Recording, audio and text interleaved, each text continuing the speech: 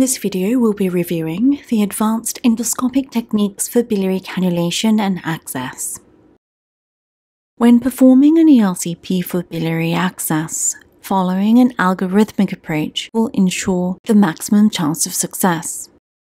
During an ERCP, when standard biliary cannulation using a sphinctertome and a guide wire fails, advanced cannulation techniques are required. The choice of advanced cannulation technique depends on whether the pancreatic duct access has been achieved. If pancreatic duct access has been achieved, the possible options are 1. Double wire technique, 2. Cannulation over a pancreatic stent, 3. Needle knife sphincterotomy over a pancreatic stent, and 4. Transpancreatic papillary septotomy.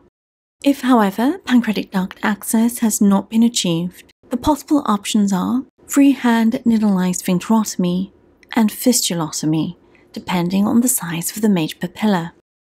When all ERCP techniques have failed, the next steps involve the use of a linear echo endoscope to achieve biliary access. The technique used depends on the nature of biliary disease. In patients with benign biliary disease, EUS-guided rendezvous technique is the next step in the algorithm. However, in patients with malignant disease, EUS-guided rendezvous technique or EUS-guided biliary drainage are the next steps.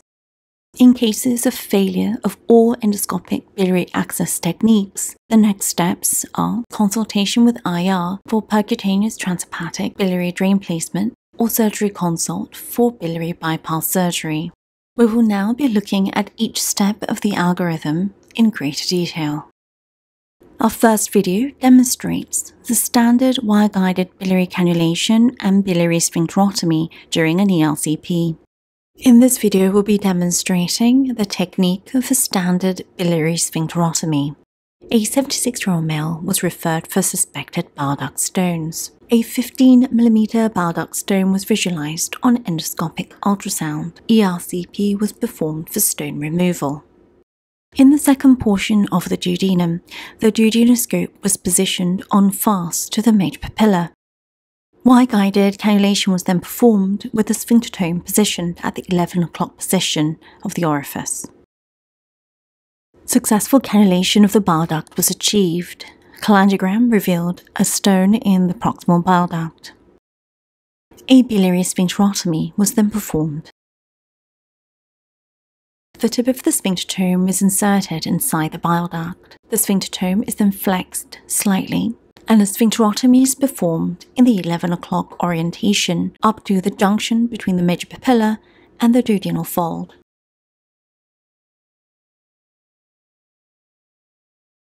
The bile duct stone was then removed using a stone retrieval balloon.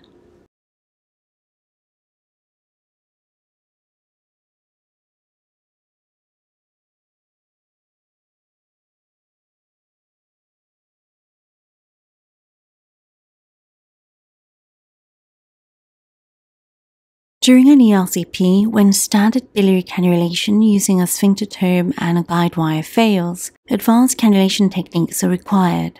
The choice of advanced cannulation technique depends on whether the pancreatic duct access has been achieved. If pancreatic duct access has been achieved, the possible options are 1. Double wire technique, 2. Cannulation over a pancreatic stent, 3. Needle knife sphincterotomy over a pancreatic stent, and 4. Transpancreatic papillary septotomy. Each technique will now be explained in greater detail.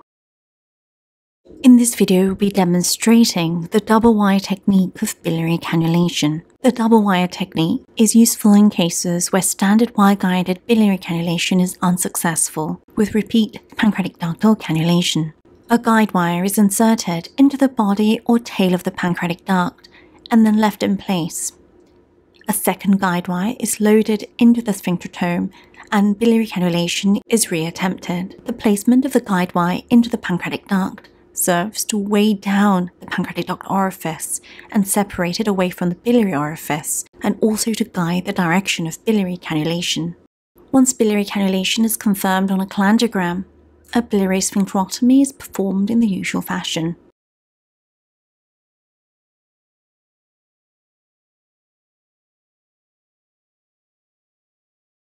With this technique, it is important to place a pancreatic stent once the pancreatic duct is accessed with a guide wire in order to reduce the risk of post-ERCP pancreatitis. In this video, we'll be demonstrating the technique of biliary cannulation over a pancreatic stent. This technique is used in patients where standard wire-guided biliary cannulation is unsuccessful with repeated pancreatic duct cannulation. A guide wire is placed into the distal pancreatic duct. A 3 French to 5 French pancreatic stent without an internal flange and an external 3/4 pigtail is the preferred stent of choice in order to minimize the internal migration of the pancreatic stent and to weigh the pancreatic duct orifice down away from the biliary orifice. The pancreatic stent serves to minimize the risk of post-ERCP pancreatitis, obstruct the pancreatic duct orifice from further cannulation attempts, and to guide the direction of biliary cannulation. After pancreatic stent placement, biliary cannulation is reattempted using the sphinctertome. The sphinctertome is positioned above the pancreatic stent in the 11 o'clock position until the guide wire is inserted gently into the bile duct.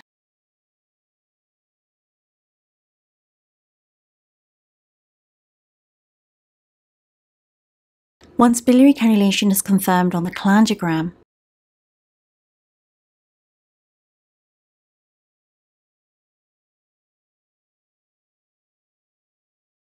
biliary sphincterotomy can be performed in the standard fashion.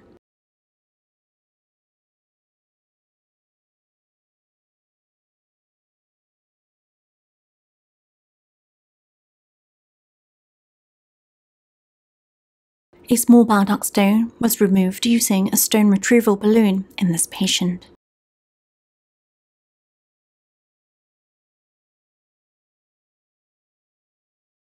In this video, we'll be demonstrating the technique of needle knife sphincterotomy over a pancreatic stent. In cases where biliary cannulation over a pancreatic stent remains unsuccessful, needle knife sphincterotomy can be attempted over the pancreatic stent. The needle knife is used to gently incise the major papilla, starting at the orifice above the pancreatic stent and into the 11 o'clock direction. Superficial incision is created first, and the incision is repeated to access deeper layers in a technique likened to peeling back the layers of an onion. The biliary orifice is often identified by a ring of muscle and is usually stained yellow due to bile.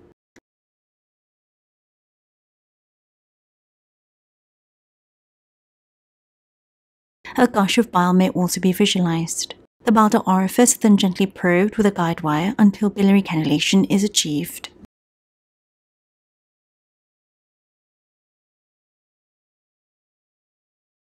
In this patient, a plastic biliary stent was placed for a distal biliary stricture. In this video, we'll be demonstrating the technique of transpancreatic papillary septotomy in a patient with pancreatic cancer. A 62-year-old female with known pancreatic cancer presented with obstructive jaundice. An ERCP was performed for biliary decompression. Standard biliary cannulation was attempted several times, however, was not successful.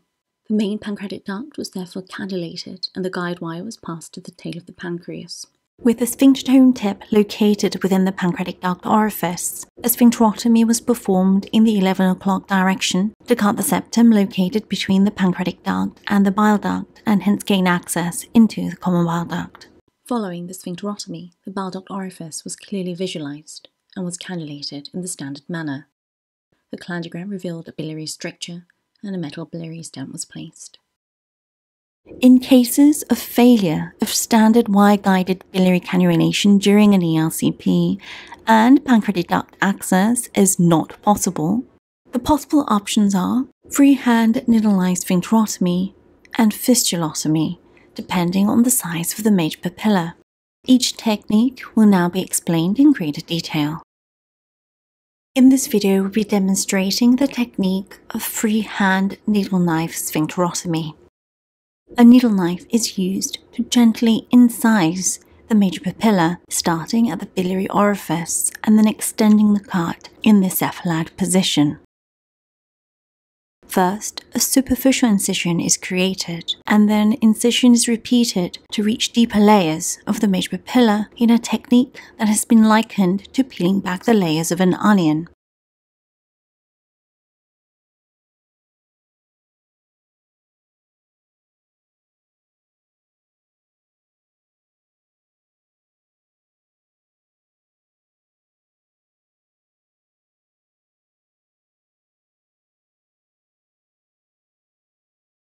The biliary orifice can be identified by a ring of muscle, which is usually stained yellow due to bile.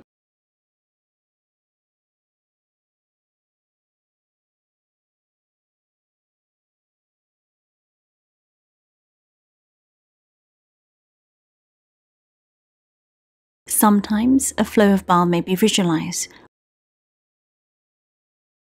Once the area around the biliary orifice is identified, this area is gently probed with a guide wire until biliary cannulation is achieved.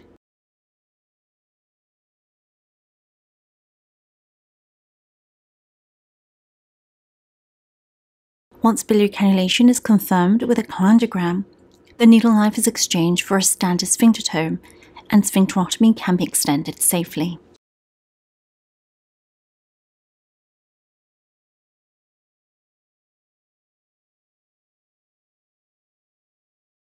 This patient had a malignant distal biliary stricture secondary to a pancreatic head adenocarcinoma, and therefore an uncovered metal biliary stent was placed.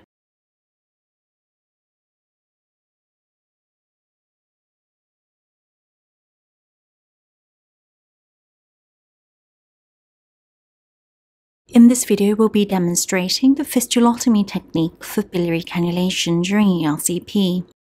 A 71-year-old male presented with obstructive jaundice. MRI showed dilated common bile duct and pancreatic duct, however, no mass was visualized. EUS was performed for further evaluation.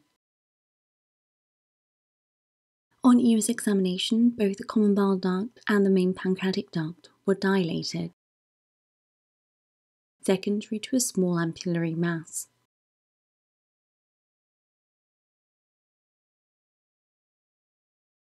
Final aspiration of the ampullary mass was performed.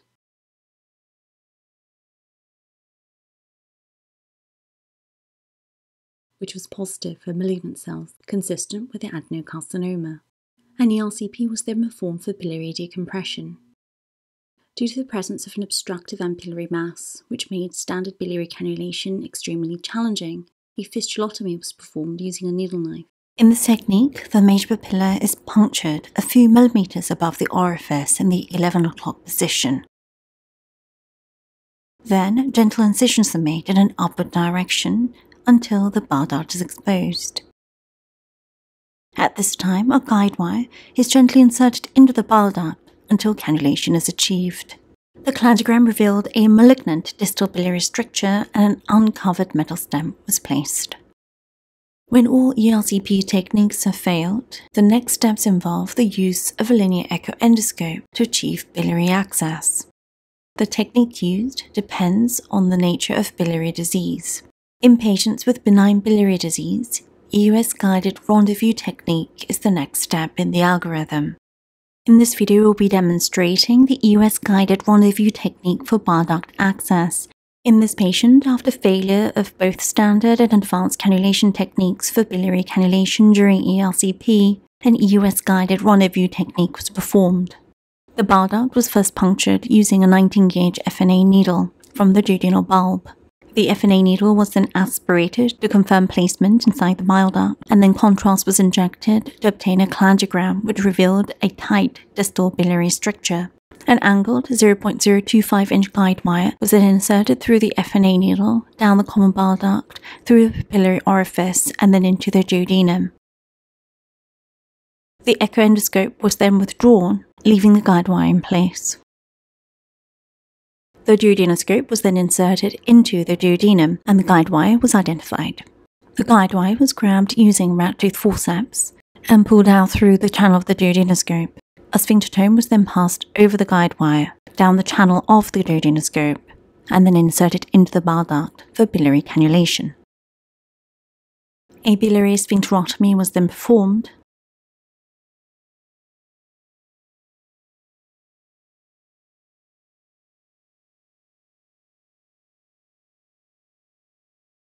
followed by insertion of a plastic biliary stent.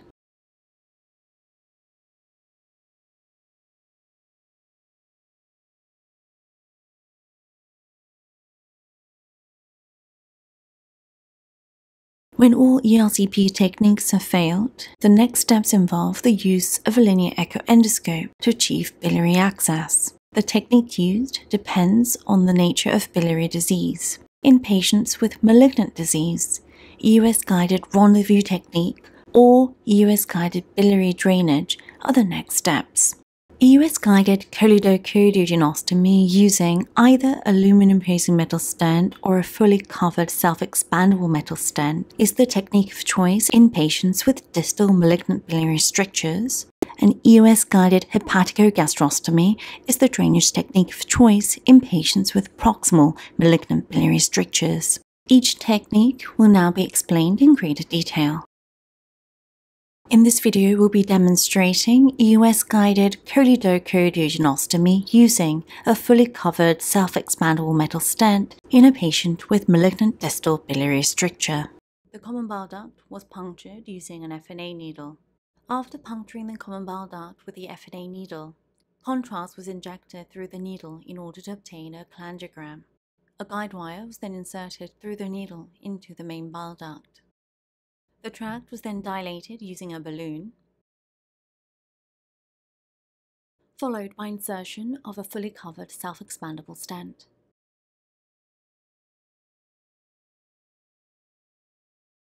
In this video, we'll be demonstrating the technique of EUS-guided choledochoroduodenostomy using a lumen-opposing metal stent. A 68-year-old male with pancreatic adenocarcinoma in the head of the pancreas was admitted with jaundice due to a malignant distal bile duct stricture. He also had a severe duodenal stricture in the second portion of the duodenum, precluding the passage of a standard duodenoscope. EUS-guided bile duct drainage was therefore performed.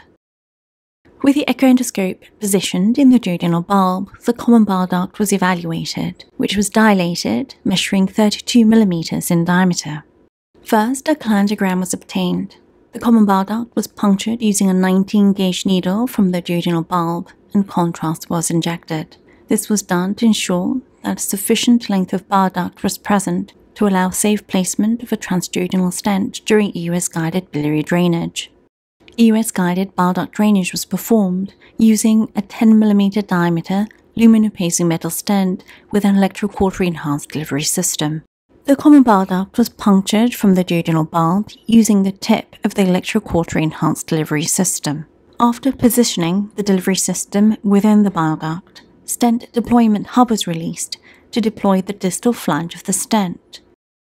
This was followed by deployment of the proximal flange within the duodenal lumen.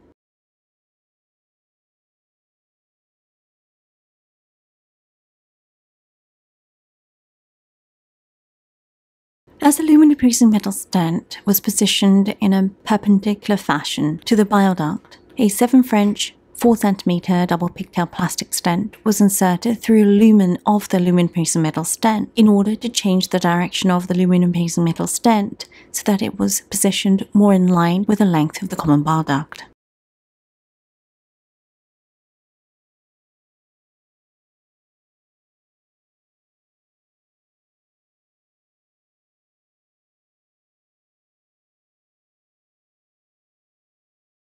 In this video, we'll be demonstrating the technique of EUS-guided hepaticogastrostomy in a patient with a proximal malignant biliary stricture with failure of bile duct cannulation during ERCP.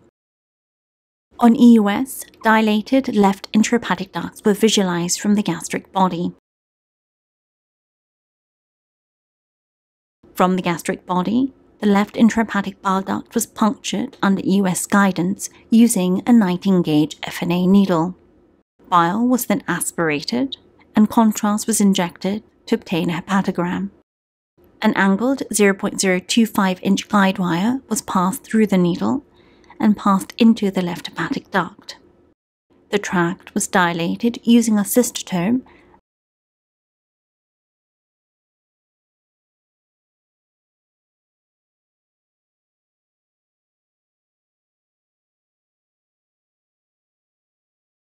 and a fully covered metal stent was inserted into the left hepatic duct.